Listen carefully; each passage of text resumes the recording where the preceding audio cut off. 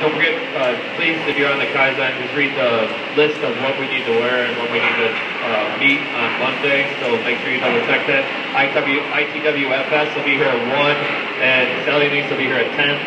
So we're going to have people in here, so make sure, again, remember, salespeople are our best, material salespeople are our best advertisement when they go out there. So we want to make sure everything's clean and ready to go, okay? We did have one improvement.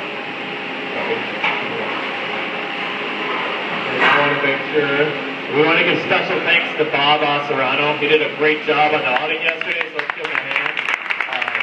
Bob took it over. Bob did a great job with Jim. They got all the paperwork. They were able to solve it all. They went through it. Everything was good. A couple of small findings on how we do some paperwork stuff, especially the reliable sign-off, training sheets, and some of the other stuff we'll work on. But otherwise, everyone else, I appreciate the way the plant looked. Jim made a point to say how well the plant looked. So again, I appreciate that to everybody here. When he sees that to start with the audit goes a lot easier than if it looks like it's a big mess and nobody knows where anything's at. Okay, so it was a lot better. So thank you.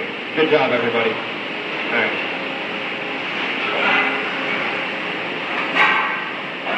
All right, so team members serve as problem detectors. Okay. From a technical point of view, we think of a signal detectors as devices that detect the deviation from the standard and alert people that there is a problem. The idiot lights in a car come on when oil pressure is too low or there is some engine malfunction. Takachi Toyota developed an automatic loom that could detect when a thread broke and immediately shut itself down and signal for help.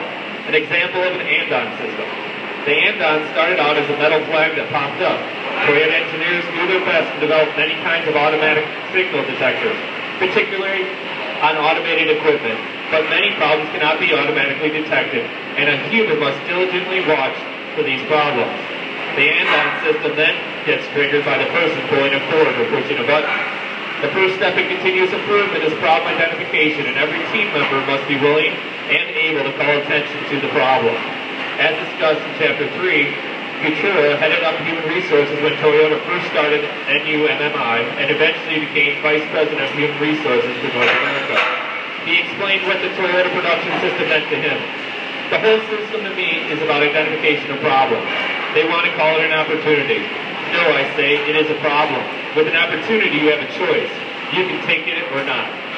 Why do we often prefer to use the term opportunity in America? The answer is in our culture. When we say problem, we automatically assume that someone is to blame.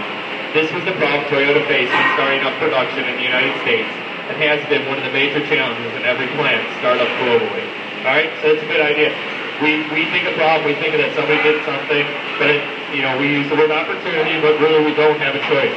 We have high scrap, we don't have an opportunity to improve, we have to fix it. It's not a choice. So it's just a culture and a wording thing. So we got to make sure we start changing that mindset. Okay?